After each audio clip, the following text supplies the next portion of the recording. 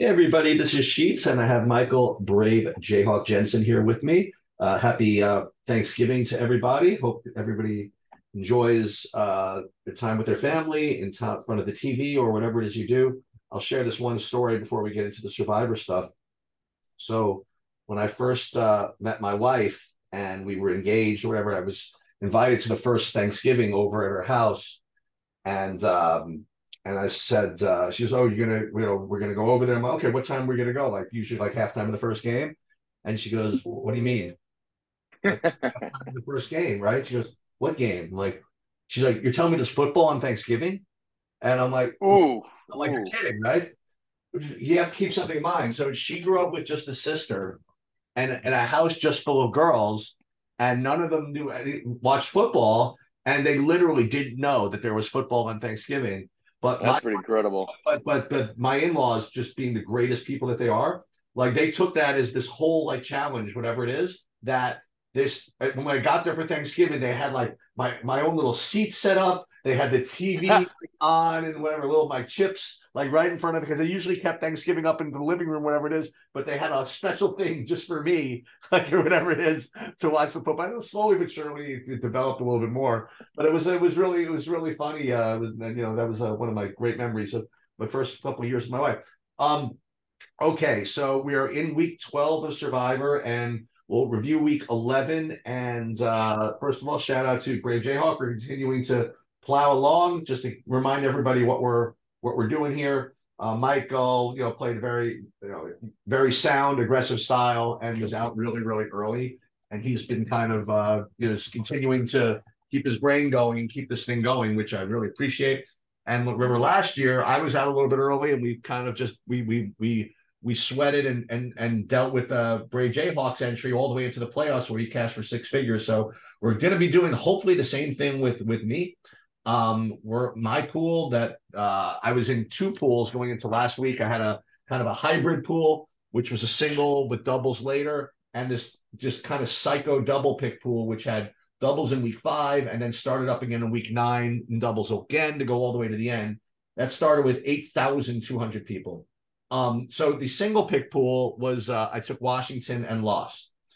In the double pick pool, this was one of those situations where I had good leverage on everybody. We had San Francisco and Miami, who nobody had available. We took both of them; they won, and we ran real pretty decently, at least with the opponents, because like half the pool ended up taking Washington, and they lost.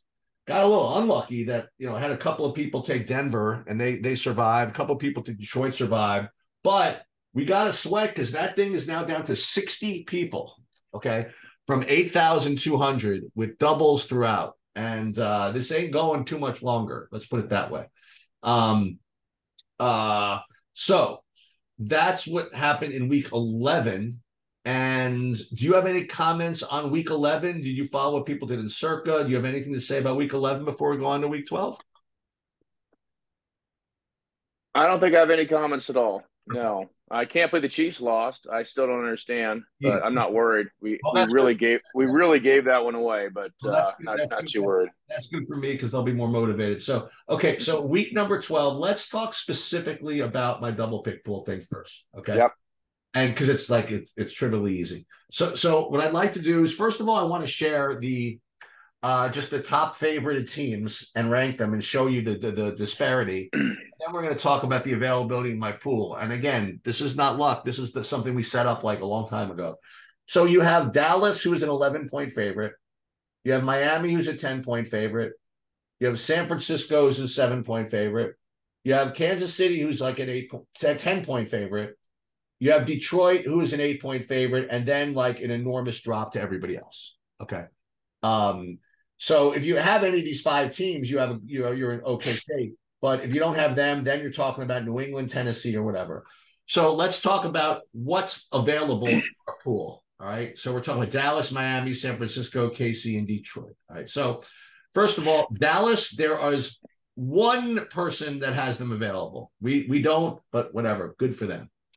Um, Miami Dolphins, they have zero available, so nobody can take them.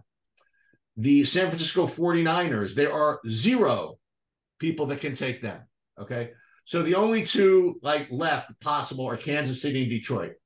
Detroit has 1 that can take them, and that would be me. Okay. So we have just like incredible leverage with Detroit. That is trivially easy. And then the next one is the Kansas City Chiefs. Only 7 have them available, of whom we are one of them. So we have basically the only 2 teams that are bigger, that are playable at 7 points, and nobody else has them available. And we are dropping this on them. Right. The other teams that people have available in this pool, 60 people all have the Patriots. All right. Good luck. And keep in mind, you have to get 2.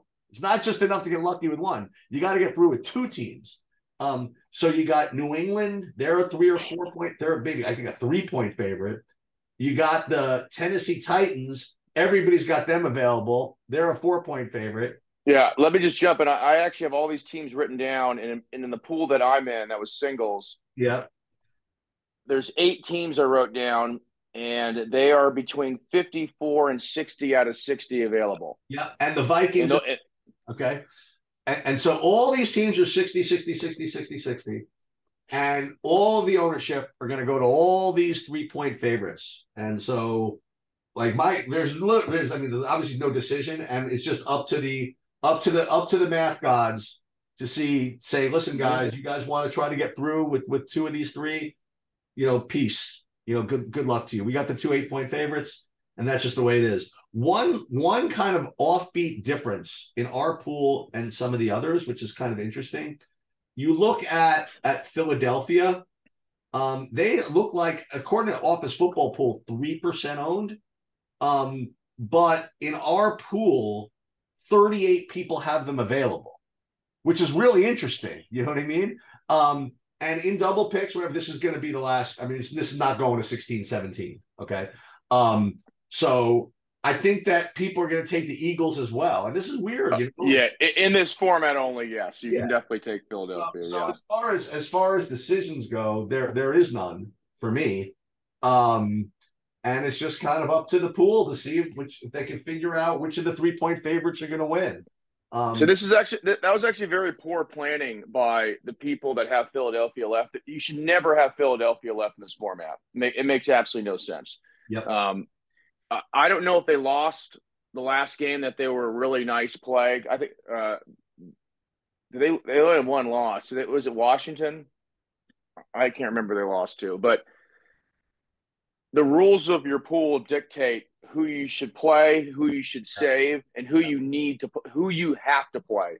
Yeah. And there is no reason to have ever, just looking at the schedule, you never would have wanted Philadelphia in this format where you have doubles starting in 11 on through the rest of the way. I mean, we're talking week 14, 15 at Dallas, at Seattle. They're just not, especially at Dallas, but at Seattle, I mean, what are you hoping? Like, you get there and you're the only one that has them left, and they're like a 3-4-point favorite. Seattle should have been completely dumped by every single person much earlier in this thing. That was a pretty big mistake to allow for that. We got lucky about it. Again, I feel bad, whatever it is. But one of the things that we were dealing with was that in week number 12, this week, everybody was going to have, or it's a decent amount of people were going to have Cincinnati available, right? And as early as a week ago, they were probably going to be a 6-point favorite, right? Against I didn't mind because they were going to be popular. But then also I'd have to worry about Cincinnati in week 14, who was rating to be a big favorite against Indianapolis or whatever it is.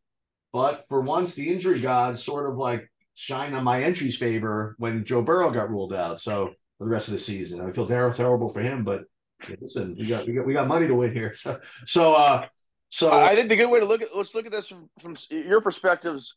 The absolute, you're at the top of the food chain. Yeah. But there's no discussion. Nope. But there's a lot of discussion for how this pick breakdown is looking, and then what the strategy should be if you're anybody else. That's right. So basically, I think Eric said that 0 people have Miami, 0 people have San Francisco, 7 people have Kansas City, which he is one of them. Yep. No one has Detroit, or what you have Detroit. I'm the That's only it. I'm the only Detroit. So basically zero, And there's and one then no, person, Dallas. and one person's Dallas. Okay, so this is the stage of the pool where I, if I was motivated, I would have did a visual. But this is where I would start because it's double picks specifically. You really have to visualize what the situation is here. You have three teams that essentially no one else is picking other than Eric or nobody. That one person is 100% taking Dallas, Yes. and they're going to pick somebody else. And the somebody else, I assume, is not Kansas City. So they're going to be taking, Tennessee down for their second pick. A high majority of the people in the pool, we're talking about 50 people or so, they're taking Tennessee down for both of their picks. And the reason that is very important to consider if you're still in this pool in that same situation is look at these pick breakdown percentages on Survivor Grid. These teams, I wrote all the point spreads down. It makes no sense. I don't. This is actually not going to happen. There's no way New England's going to be 2% picked, and Tennessee is going to be 25-20. Minnesota and Tennessee will be 25-20.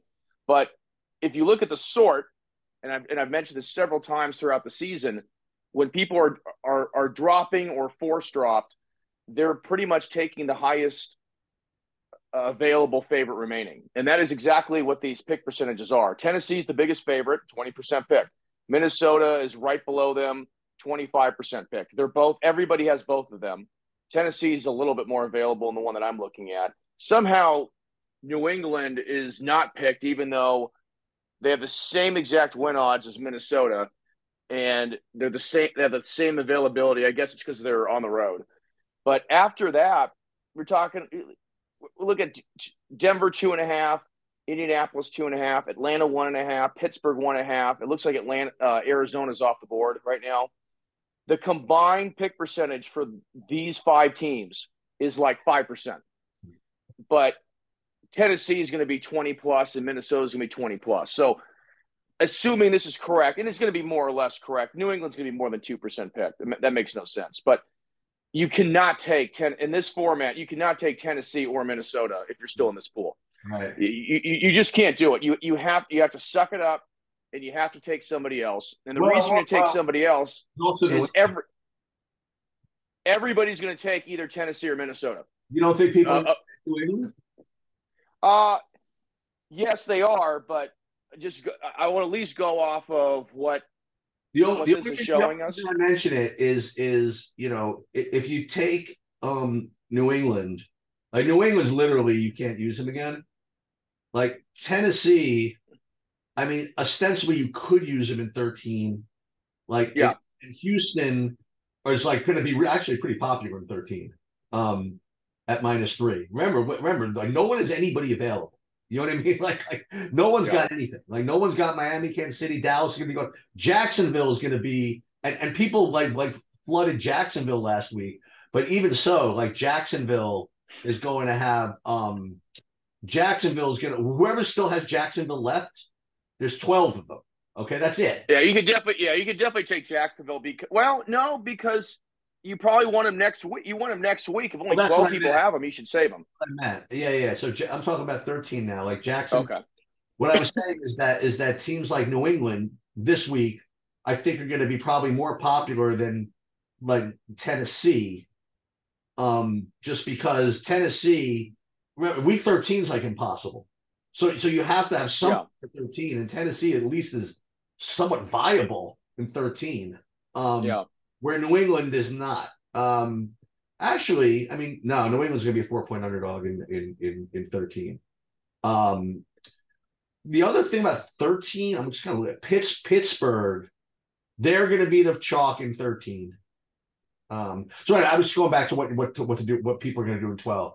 What do you think, like in my pool about Philadelphia? You think everybody that's got Philadelphia, not everybody, you think that Philadelphia, they're 50% available. Yeah. I mean, between all these 3-point favorites, do you think that maybe people say, you know what, Philly's just a team I just like better, that I feel more comfortable with? Yeah, probably. I would take none of them. I mean, well, you know that. I'm just going to take I'm going to take Denver, Indianapolis. Yep. I'll take the biggest favorites off that next drop. They're minus 136 in the money line. Minnesota, New England's minus 166, minus 168. You're giving up a little bit, but we're talking about 5%, 10% of the pick percentage ownership, according to Survivor Grid, as those other teams. So This is really the lesson of the year, actually, because well, not the lesson of the year. I mean, because you've been talking about this for 2 years now, but this concept has come up many times this season. I actually have to spend a little more time working on this, maybe in the off season. This idea of not just dropping, but like dropping from the droppers. You know, that's a pretty advanced type of concept, which you have been on for like quite a while. And yeah, and this is really incredible. Like, what's the difference between? I mean, what's the win percentage between a minus 136 and a minus 168? It's not that big of a difference. You're giving up less than 10% of your win equity to drop to a team that's not even owned. I agree. If I didn't have any of these guys available, I would agree with you. I would go. Well, I'll tell you who we would go with. We would go with. I mean, it would be Denver or Indianapolis. It'd be Indianapolis. My partner, actually really loves them against the spread, and I told you what happens. I mean, if it's ever close, yeah, his against the spread thing just kind of like trumps. So we would end up taking Indianapolis, and I definitely think that idea for those of you who are still in pools, which quite honestly, Mike, I don't think there are many. Like there's one. No. I don't know who's listening. But I know there's one dude in our Discord who's really deep in a couple with the True Suited or something. Yep. Yeah, he's really deep. He's down to like just a couple of people or something like that.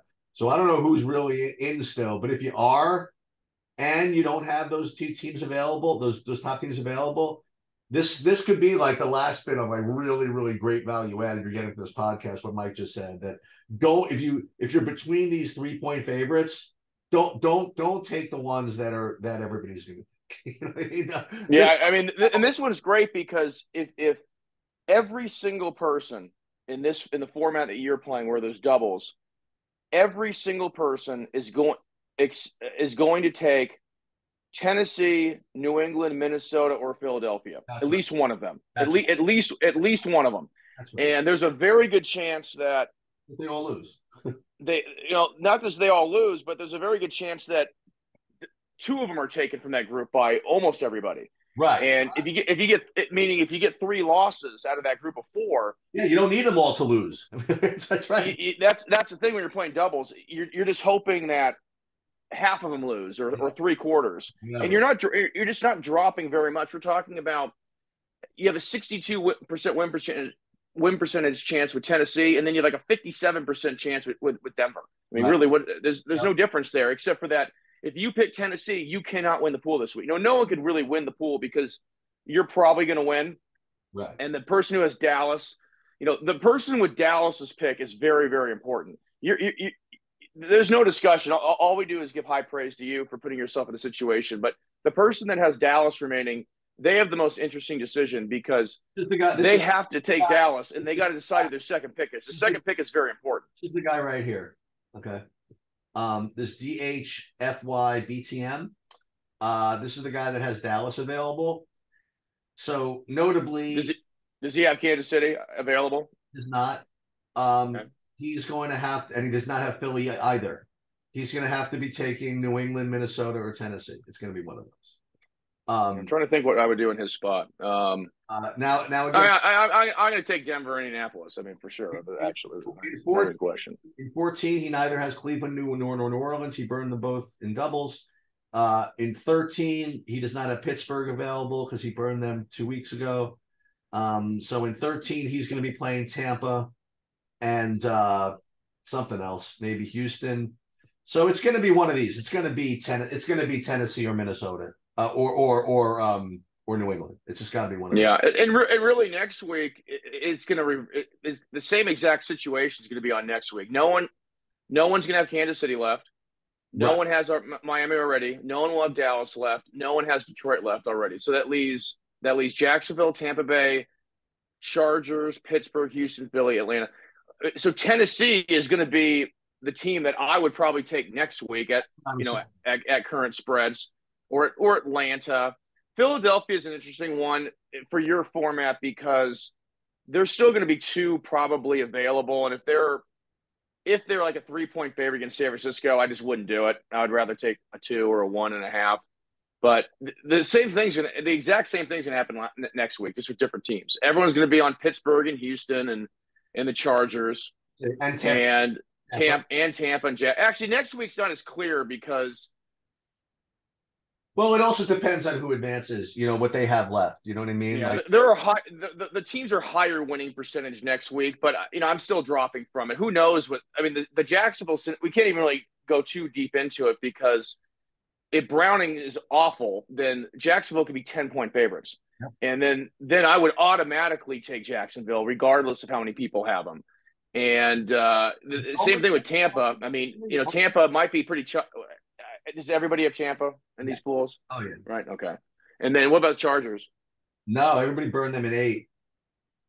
Well, actually, that's not true. There are people that still have them. Yeah, my they're 24 out of 60 in the pool that I'm looking at. So yeah, that's right. 20, that's correct. But the thing is, it looks so attractive, but in a double pick format, it's not because most of those, assuming everybody advances this week, most people are going to take them, and then they're way too chalky. So you'd be better off like taking the team right below them, because if the Chargers are the biggest second team available for people, they're just going to take them, and you should almost just lay off of them. But then you can but the Chargers in your format are playable in 14, 15 as well. So for single pick format, if I was in Circa, I don't know what we never really developed a plan for Thanksgiving. I mean, obviously we would be on one of the favorites. We wouldn't. I think the only exception would be if you're in some weird spot where Seattle or something, but we would have had to already use Detroit, and I don't know what we would have done. But all the favorites will be taken, but I think a few people are forced out of the favorites, I think, from that link I sent you, and some people will be on Green Bay. But on Sunday. So let's do a little Circa talk. I'm going to eliminate. So I'm eliminating Dallas, Miami, San Francisco, and Detroit. Oh, four of the top 5 favorites. This has been the case for almost the entire season, where these teams were the biggest favorites. Do people have Kansas City available in Circa? Oh, I have not checked, but it's obviously more than 0. I have no idea. I mean, this is very simple because you get to eliminate 4 teams because of they're on Thanksgiving. It's pretty easy. The strategy is going to be more or less the same as what the strategy is in a double pick pool, because no one can take those top teams. You just have to drop. You cannot take Tennessee. Yeah. You cannot take Minnesota. I wouldn't take New England. I would 100% be taking Denver if you have them. Denver or probably Indianapolis.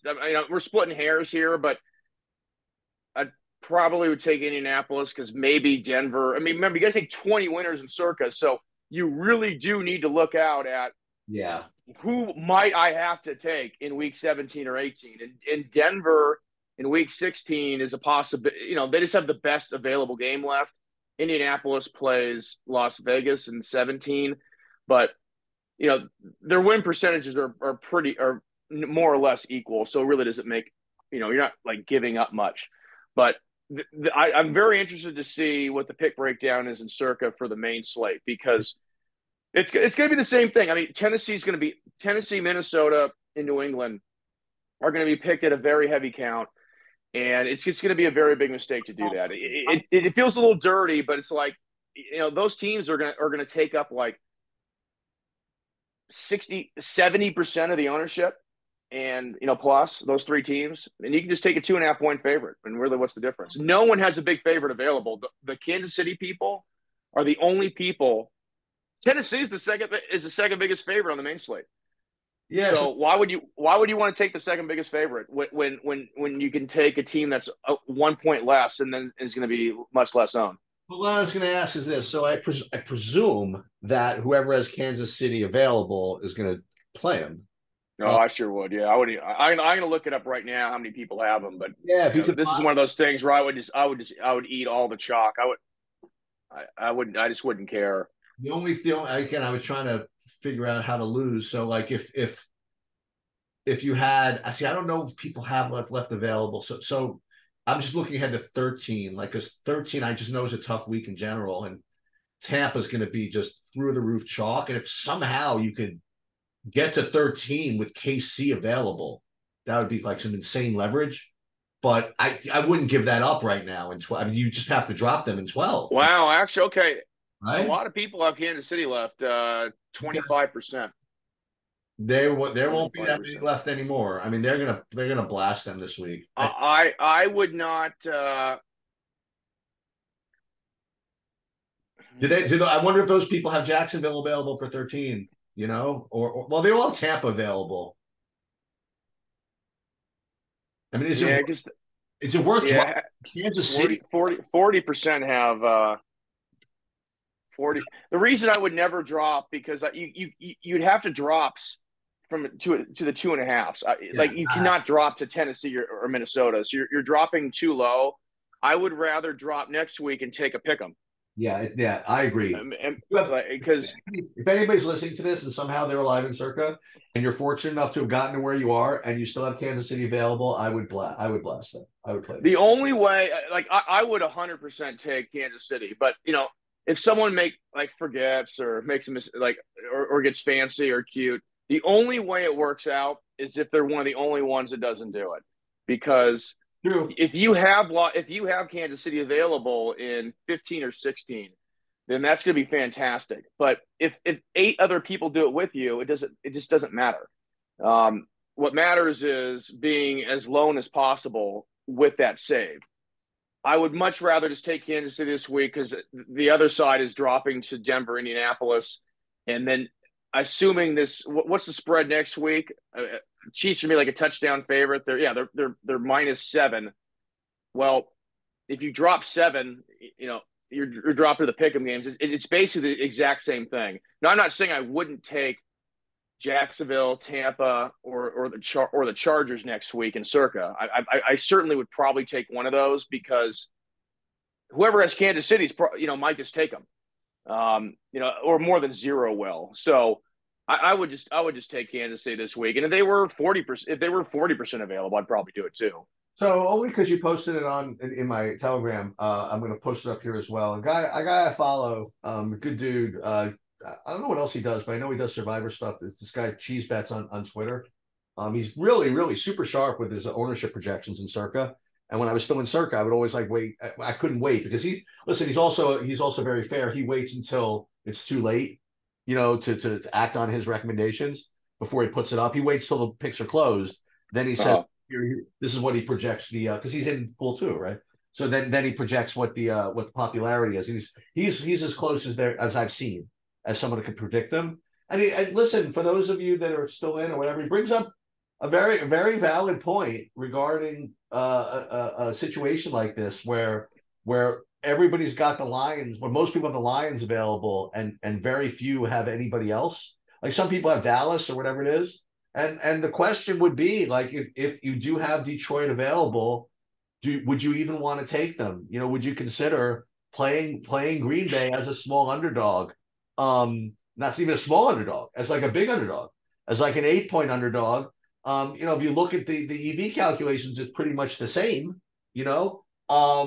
I don't know. And this is I don't know if I would have it in me if it's close like this. Like if it was worse, I mean, I would take my shot. But if the EV calculation is identical either way, I don't know. I don't really know what I would do here. I mean, because I know I know you like Bravejayhawk when he made it to Thanksgiving in Circle a couple of years ago. The Cowboys were chalky over the Redskins, and he didn't have any problem just taking the Redskins +4 or whatever it was against Dallas. But would you have it in you to take a +8 team?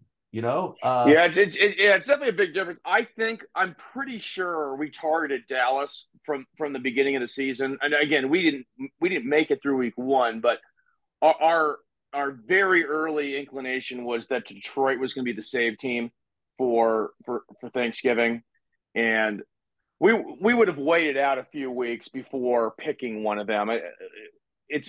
I don't think we ever would have gotten to Thanksgiving and had both Detroit and Dallas available. But again, I was out 12 weeks ago, so it's hard to remember what the path could have hypothetically could have been. But we I was pretty sure that Detroit was going to be the chalk team, and it was just very hard. There's just no way we would have got there to San Francisco. Yeah, I would have. I think we would have used them earlier. So I think it was that. Yeah. It's tough, but it's not tough because when you end up looking at all, there's two ways to look at it. You look at it for win percentage / like moving on percentage, or you look at it for EV. And the less teams that are available, the less people that are left, the Yeah. more clear it is what the EV is. And that's why you can easily make the argument. I think some people are forced in, some people are probably just forced into this, which makes it annoying because if people weren't forced onto it, then I would do it. But my fear would be if enough people are forced onto it or it's already close, I might lay off from taking Green Bay because what if too many other people do it? I mean, there's a lot of people left. That's the thing. It depends on the nature of the pool. It depends on what you think of the other players, because that's the way GTO works. If everybody's got both Lions and Packers available and everybody that has that thinks that everybody's going to take Detroit, all of a sudden people start taking Green Bay and then they become too popular, sort of like relative to their chances to win. So it's my favorite stage. The reason when I say there's too many people left, this is my favorite stage in Survivor Pool. I like week one. Week one's very exciting, but the time that I get excited is when it approaches. We're gonna call it like final table time. And last year, this was very clear in ours. We got down to like 20 something, like 28 people. We had 3 entries left, and that you're just in an unbelievable spot because we started with 1,000, but it only pays first place. There's no final table bubble. There's no pay jumps from 9 to 8 and 8 to 7 and so on, like in a poker tournament. But what people start doing, they start playing as if they are close to winning, but you're not. There's 26 people left, but this thing's still going the distance. Ours ended up going into the playoffs. 4 people into the playoffs, and it went all the way to the championship round. That's right. So what happens though is because people feel like they're close, they start clamming up and they start playing tighter, and they start playing the bigger favorites. They start playing the safest plays. They start sorting by win percentage. They're not sorting by EV. They're sorting by win percentage, and that's why if Circa was down to like 50 people, I would be much more inclined to do some wild stuff like that because when they tweet out each week what the neutral EV of each entry is worth, if people say their entry's worth $200,000, they get excited. Well, it's not worth $200,000. I mean, in a hypothetical world, it is, but you still have to play 7 more picks, 8 more picks. You're not close. And if you do the safe picks, everyone else is doing those picks along with you. So you're actually further away from winning than you might have been 2 or 3 weeks before once you start going the safe route because everyone else is doing that. The only way it's going to end early is that those safe picks all lose. And the people that either were forced off the safe picks or the people that deviated from the safer, more optimal path, those are the people that are going to, take all that EV away from you through your safe picks. One other thing I'll mention, I guess, then we'll just wrap this up. And this, I hope it doesn't come down to this. It is coming down to it in the true suited pool, I think, because you got only 2-3 people left. When you're down to like 5 people or 6 people, it creates a really weird dynamic. Yeah, it does. On the one hand, you could predict who everybody's going to play, right? But then what happens is, and this leads to sometimes when people say, Eric, why are you telling people who you're playing? You know what I mean? Aren't you afraid that people are going to use that against you? Well, sometimes you want them to know. Well, when it's down to 5 or 6 people, it's actually to your advantage to basically announce. And what do they say on the 2+2? To claim your team. You know what I mean? Because once somebody else knows that someone else is taking something, then it becomes less EV for them to take them. So it becomes almost like an angle shoot to tell people who you're taking. Because what's the guy going to do? They take your team, they're making a terrible decision. You know, so, and so if there are two teams, one's like a 7-point favorite, another's a 5-point favorite. You know, if I say first, oh look at me, I took the 7-point favorite. Look, I locked it in. I can't change it. They're like, Yeah, well, not at nitrogen. There was that one year that there yeah, were 2 or 3 people posting, and they would post their pick, yeah, and then everyone knew they couldn't change.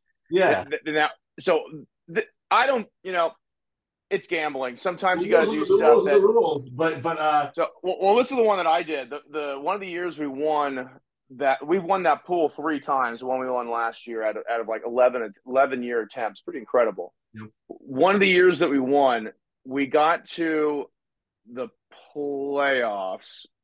Yeah, it was the first year we won. We got to the playoffs, and there were like 5 people left, and or 6 people left, and we proposed.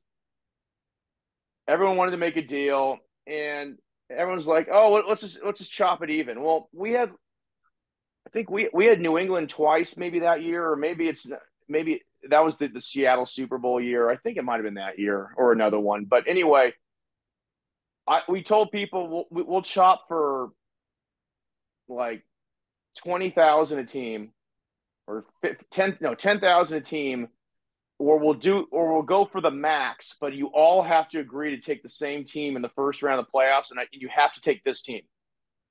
And oh, they were so pissed. The way the pool worked is the guy only allowed, if there are 5 people left, you can only make a deal for 5/6 of the pool. So you had to play for a 6 of it. So if there's 7 people left, you can only play for 7/8. You can only deal for 7/8 of the pool. It's like a Poker Star Sunday Million. You had to play for one more share. So the replies were F you, F you, F you. And then the last person's like, you know what? I don't care. Let's just do it.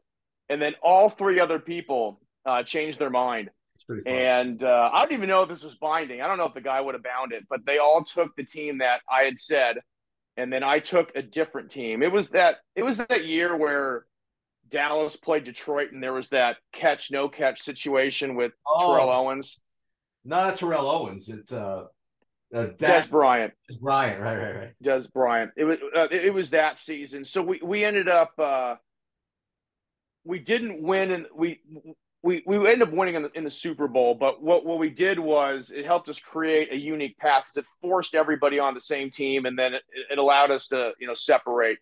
And I don't know, was it a nice clean thing to do? No, but we offered to make a deal for a certain amount, but we said we'll deal for the maximum if everyone took the same team, and they could have said no.